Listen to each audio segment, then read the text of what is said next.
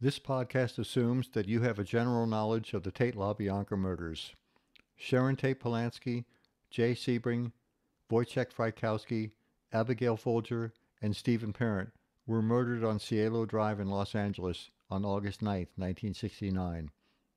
Lena and Rosemary LaBianca were slain in their Los Feliz residence the following night. Charles Manson, Charles Watson, Susan Atkins, Patricia Krenwinkel, and Leslie Van Houten were convicted of those murders. Say hello to the Goodbye Helter Skelter podcast.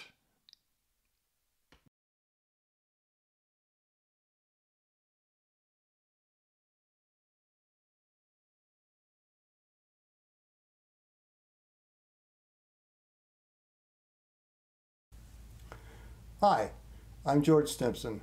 Welcome to the 8th episode of the Goodbye Helter Skelter podcast. This episode is a little late because we've been working on the second printing of Lynette Fromey's book, Reflection, which will be available soon. In previous episodes of this podcast, I have examined 5 homicidal incidents which occurred in Los Angeles, California in the summer of 1969. To recap, those incidents were the Hollywood shooting of Bernard Crowe on July 1, 1969. Although Bernard Crowe was not killed, his death at the hand of Charles Manson was assumed, and therefore his shooting figured into the dynamics and events which followed as if he had been killed. The murder of Gary Hinman in Topanga Canyon on July 27, 1969. The homicides which occurred at 10,050 Cielo Drive on August 9, 1969. The homicides which occurred at 3301 Waverly Drive on August 10, 1969. The murder of Donald Shorty Shea near Spahn's Movie Ranch on about August 28, 1969.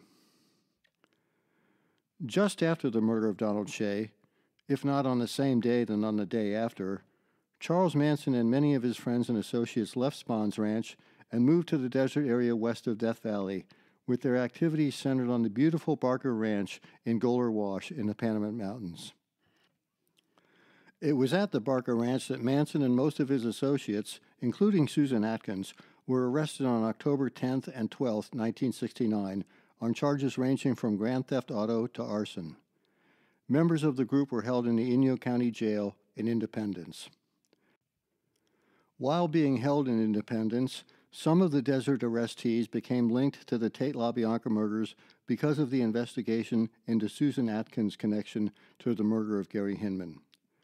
Someone in law enforcement noticed the similarities in the 3 sets of homicides: death by stabbing, writing on the walls in the victim's blood, and the use of variations of pig in those writings, and came to the conclusion that the persons involved in the Hinman murder might still be at large and still killing. That conclusion was not enough to convince authorities that Bobby Beausoleil was not involved in the Hinman homicide, however, since the evidence against him in that case was solid. He remained jailed. The investigation into the similarities between the Hinman and Tate-LaBianca murders was based in large part on witness statements, which led to suspects being named, which led to some of those suspects being linked to the crimes by physical evidence, fingerprints, which led to the announcement on December 2, 1969, that the murders had been solved. And how? Not only were they solved, but they were solved with an explanation so bizarre that the sensationalism of the murders was immediately overwhelmed by the sensationalism surrounding the suspects. These suspects were not merely a group of social dropouts who were living at Spahn's Ranch. Rather, they were something never encountered before in the United States: a killer cult, a group of homicidal hippies led by a murderous madman, Charles Manson. As presented to the public, the killers were Charles Watson, also known as Tex, Susan Atkins, Patricia Krenwinkel, Leslie Van Houten, Linda Kasabian, and Charles Manson. From the outset, the die was cast and the story was set. Charles Manson was presented as the evil leader of a hippie cult. This headline gives away the game. the case was already being transformed into an entertainment extravaganza. As the leader of this alleged cult, Charles Manson was naturally responsible for everything that his friends and associates did, and that especially included the Tate-LaBianca murders. Manson, as the leader, must have ordered his followers to commit them. He must have been responsible. He must have been guilty. The negative publicity generated towards Charles Manson and his friends was unrelenting, and it didn't take more than a few minutes for the image of Manson as the leader of a group of homicidal hippies to become the established reality to a public ready to grasp at any explanation for such brutal and seemingly bizarre murders. But now that the who part of the question had been answered, the big question left was the why.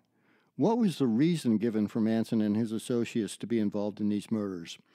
Why did the people from Spahn's Ranch end up in the houses on Cielo and Waverly Drives? Early explanations in the media were vague. There was some mention of Manson's supposed desire to start a race war by committing the murders, but it wasn't clear what he hoped to benefit from it. What advantage would he gain by starting a racial conflagration? But for now, motive didn't matter. Manson's trial by the media was already over. At his arraignment for murder on December 17th, he told it like it was. The news media has already executed and buried me. The people are hypnotized by the lies being told to them. Conviction in the media is easy. A few glaring headlines and some well-chosen photographs is all it takes. But this presented a problem, because conviction in a courtroom is a little more difficult. In a courtroom, there are standards of evidence and demonstrations of proof of allegations necessary before a person can be convicted. In this case, that was not a problem for 5 of the defendants charged in the murders. They were linked to the crime either by physical evidence or statements admitting that they were present when the crimes occurred. But with Charles Manson, there was no such evidence. And that was a problem, because since he had already been convicted in the court of public opinion, it was essential that he also be convicted in the California Superior Court system. So there had to be a reason for Manson to have ordered those murders. And an alleged desire to foment a race war was by itself not enough, because why would Manson want to foment such a war unless he expected to derive some benefit from it? Assigned to the case by the Los Angeles District Attorney's Office, Deputy DA Vincent Bugliosi was desperate to find an answer to that question. Because if he couldn't produce a credible motive for Manson to have ordered the Tate-LaBianca murders, he would have no evidence of Manson's intent, the malice aforethought necessary for a murder conviction. Desperate for some indication of Manson's intent, Bugliosi was willing to cast a wide net, with no possibility considered too outlandish. And since he would eventually indeed come up with an outlandish motive, he set the reader of Helter Skelter up for the theory of the crime that he settled on when he wrote, "From the moment I was assigned to the case, I'd felt that for murders as bizarre as these, the motive itself would have to be almost equally strange, not something you'd find within the pages of a textbook on police science." Bugliosi got a boost in this direction from a statement made by Roman Polanski during his police interview after the murders. "If I'm looking for a motive, I'd look for something which doesn't fit your habitual standard with which you use to work as police. Something much more far out." Finally, after diligent questioning of many witnesses, Bugliosi did latch onto a theory of the crime that gave him what he needed to convict Charles Manson. That theory was Helter Skelter, a motive that was both bizarre and demonstrated intent on the part of Manson. Helter Skelter was a concept based on a race war occurring in the United States. Part of the impetus for this theory were the reports of Manson wanting a race war that were published in the news media immediately after his arrest. Another part came from some of the residents of Spahn's Ranch, where the concept of a society-destroying revolution called Helter Skelter was certainly bandied about. Yet another impetus for the idea of a race war was the fact that one was almost already occurring in the streets of many American cities. The biggest bolster to Bugliosi's Helter Skelter theory came from former Manson associate Paul Watkins, who supplied the district attorney with many details about the fantastic concept. And Watson also provided what Bugliosi needed most, a personal motive for Charles Manson wanting to start a race war. It is worth mentioning here that Paul Watkins had been estranged from the people at Spahn's Ranch since January of 1969, 8 months before the murders took place, and thus he would have had no knowledge of the events and dynamics existing in Los Angeles in the summer. The Helter Skelter motive is so complex that it takes almost 50 pages of the hardback edition of Helter Skelter to explain it to readers. But to put it succinctly, here's Vincent Bugliosi explaining Manson's supposed motive during the murder trial. To ignite Helter Skelter, to start the black-white revolution, Manson envisioned that white people would turn against the black man if they thought the black man had committed these 7 murders, and ultimately there would be a civil war between blacks and whites out on the street. Manson told his followers that this would be a bloodbath in the streets of every American city. Manson foresaw that the black man would win this war. But later on, he said the black man, because of inexperience, would simply not be able to handle the reins of power, so we would have to look around at those white people who had survived, who had escaped from Helter Skelter. In other words, turn over the reins of power to Charles Manson and his family. So in the last analysis, Mr. Manson, in his mind, in his twisted mind, he envisioned that he and his family would be the ultimate beneficiaries of a black-white civil war. And here is Los Angeles Deputy District Attorney Stephen Kay detailing the particulars of the Helter Skelter motive during Charles Manson's 1992 parole hearing. The enormity and cruelty of these murders almost defies belief. The motive for the Tate-LaBianca murders is enough in and of itself for the board to deny Mr. Manson parole and Mr. Watson and the 3 girls parole forever. Helter Skelter. What was this and how did it start? Well, it started by Manson, who was the guru on LSD trips, leading his family members through the trips. They would listen to the Beatles' White Album. And Mr. Manson and the others, and it wasn't just Mr. Manson alone, because they would kind of feed on each other. And they determined listening to the White Album with songs like Helter Skelter, Revolution 9, Blackbird, Piggies, Sexy Sadie, Back in the USSR, that the Beatles were the prophets talked about in Revelations 9 and 10 of the Bible. Mr. Manson, I heard, even is still quoting the Bible. He could quote the Bible very well, but twist it to mean what he wanted it to mean.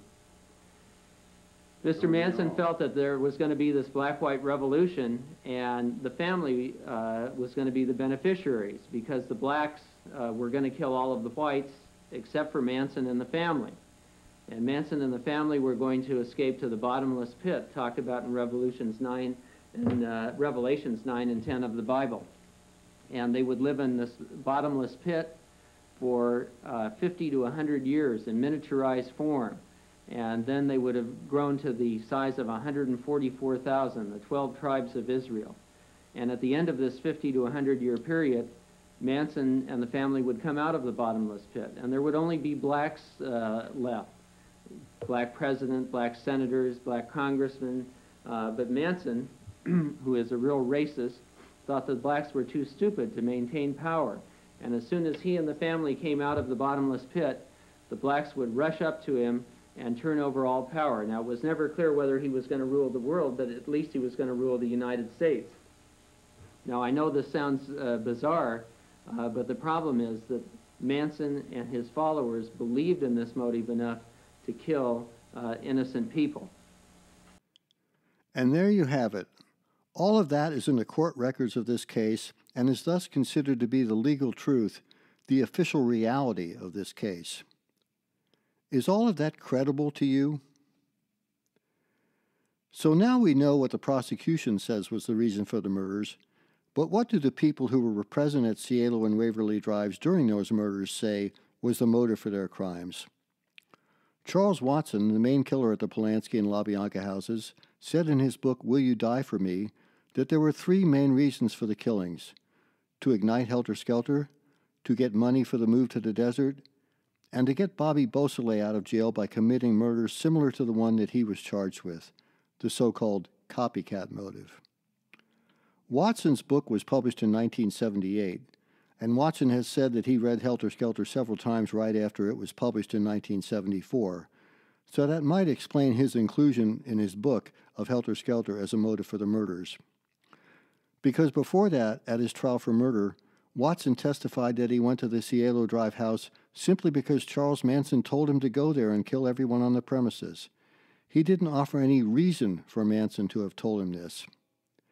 In fact, if you read Watson's trial testimony, you'll see that he seems really out of it, that he couldn't concentrate, that with regard to the purpose for the murders, he didn't know about the whole thing, really. We'll be coming back to this example of Charles Watson's apparent state of mind at the time of the murders later in this podcast series. Watson also said later, on being questioned at his parole hearing in 1990 about whether the murders were intended to spark a revolution, that no, the revolution would not be based on my crime. In Child of Satan, Child of God, Susan Atkins also discounts Helter Skelter as a motive. It is entirely possible that some in our group, perhaps including Charlie himself, had in our satanic state slipped into such ideas, but to the best of my knowledge, Helter Skelter was not the motive for the Tate-LaBianca murders. Here is Patricia Krenwinkel at her 1993 parole hearing, telling a board commissioner why she thought she was going to the Polanski residence. Prior to going there to the residence, is that correct? He asked you to go with your crime partners? Yes, he came in, got me out, and then he told me to go and do whatever Tex said. Did he give you any other instructions? No, just follow whatever Tex says. So then once you got in the vehicle and you were driving to this location, Tex was telling you what you were going to do? No, he never said anything until we were already there. Okay, so when you pulled up, is that the first time you knew what you were going to do? No, not until we were already across the fence. Okay, what did you think you were climbing over that wall for, or that fence? Probably to rob. Because that had been, recently there had been this push to try to get money so that we could go out into the desert. So there had been dune buggies had been stolen, and there had been people who liked stealing money.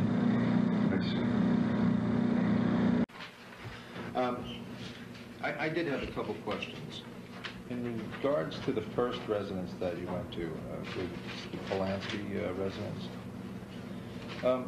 prior to leaving the ranch, you armed yourself with a knife, didn't you? Yes, I was given that. Okay. And when you went there, and Mr. Watson was cutting the telephone wires, you were pretty well aware of what you were going to go into the residence for, weren't you? At the most, I wasn't sure what we were going to do until he said what we were going to do. I had no idea. Because at that point in time, like I said, we had been going and doing robberies, basically. We had been stealing things. I had no idea that that's what the intention was at all. Okay, It when had you never been expressed. Okay. When you say you had been doing robberies, what do you mean by robberies? Were you stealing from people, or you were stealing out of houses, or? Well, actually, there had been a couple robberies that were done in houses, yes. Where the victims were present? No. So you went into homes where no one was present, you took some property? Right. Okay. Did you think you're going to kill anyone? Absolutely not. Were you the type of person that wanted to kill someone at that point in time? Absolutely not. Why didn't you leave? I would have never thought of leaving. I didn't know what to do. I was waiting for instructions. Okay, so the first victim shot outside of the actual residence itself, but on the property of the residence, right? And you've seen this person mortally wounded, now you go into the residence. And apparently you displayed your knife at that point in time and actually rounded up 3 of the victims. I went, yes. Okay, and that would have been Miss Tate, Folger, and one other person.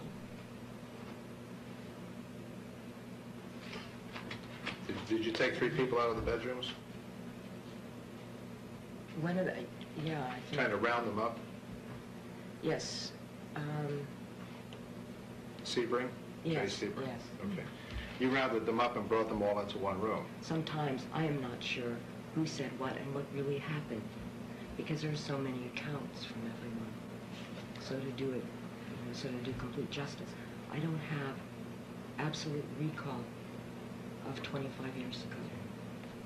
I guess the issue here is when I first listened to what you had to say, I got the impression that you were very naive, didn't know what was going to happen there, went in, were caught up in this thing. One woman runs outside, you chase her and stab her, and then you kind of go off into the distance at the back house, and then all these other terrible things happen to everyone in the house. But actually, your role was a little bit different than that. You actually did help round up the people inside of the house. And as a matter of fact, when you rounded them up, I believe that's about the time that Miss Folger began fighting with you. She actually fought with you in the house, didn't she? Yes, when they were trying to tie the people up, yes. Okay. And how about Sebring? He started to... yeah, he fought with Tex. And then he ended up being shot at that time. Yes. And Folger ran outside, and that's when you pursued her Yes. After the initial fight and ended up stabbing her. And so you had already seen at this point in time 2 persons murdered, or at least mortally wounded, and you yourself had participated in an additional one where someone was laying possibly mortally wounded. She had been stabbed numerous times. And then you went to the back house. Now, what did you think at that point? 3 people were dying or dead. Yes, and that's, I felt, it's hard to describe because I had no idea even how to connect a thought together at that point. I had no idea what we were going to do when we went to that residence. When all the madness took place, I had absolutely there was no way to put together the kind of rational thinking because there was no rational thought in my head. I had followed the instructions as I had been told to do, as I'd been doing for a very long time, and at that point everything was out of my control. I felt helpless. I felt hopeless to do anything. All I was doing is carrying through a macabre dance. It was horrible, and I didn't know how to stop it. And I never knew how to stop it, just like I never knew how to stop Manson all along. In discussing the LaBianca murders a few minutes later, a parole board member asked, "Were these murders intended to instigate the revolution?" "That was not my intent," Krenwinkel answered, "because I had no idea why we were doing it. Later on, that has become something that Manson has used and said, yes." In 1992, Bobby Beausoleil was asked by his parole board, "Had you heard Manson or any of the family members talk about Helter Skelter and a war between the blacks and whites? Had you heard that before?" Beausoleil replied, "No, I had not heard that until in the media. I never heard that. I did hear there was a song called Helter Skelter by the Beatles, and I had heard the song, of course." At his 1993 parole hearing, Bruce Davis offered his opinion of the Helter Skelter motive. "I don't believe the part about the race war. I mean, it was fantasy. I don't think anybody really believed that as that what's going to happen." Later, in that same hearing, the representative of the Los Angeles County District Attorney's Office, Deputy District Attorney Jeffrey Jonas, told the board, "And I'm convinced that Helter Skelter was used as a means to convict Manson. I've read a lot of things that Beausoleil said, and I'm not really satisfied in my mind that Helter Skelter was the overriding thing as to why they went out and did what they did with all these other people. I don't think that it was a specific motive, Helter Skelter, that caused that." Not even the prosecution's star witness, Linda Kasabian, says that the reason she and the other people went to the Polanski residence was to commit murders in order to instigate a race war. At the trial, she testified that she thought the group was simply going out on a creepy-crawly mission. Not surprisingly, Charles Manson also disputes that Helter Skelter was the motive for the crimes, or that it referred to a race war at all. As he testified at the murder trial, Helter Skelter means confusion, literally. It doesn't mean any war with anyone. It doesn't mean that some people are going to kill other people. Helter Skelter is confusion. Confusion is coming down around you fast. If you can't see the confusion coming down around you fast, you can call it what you wish. And yet another person who has always had doubts about the Helter Skelter motive is Vincent Bugliosi himself. As we have seen, in Helter Skelter, Bugliosi recalled his reservations about the Helter Skelter motive at the time that he was preparing for the trial. I felt we had a personal motive for Manson. It was just that it was almost unbelievably bizarre.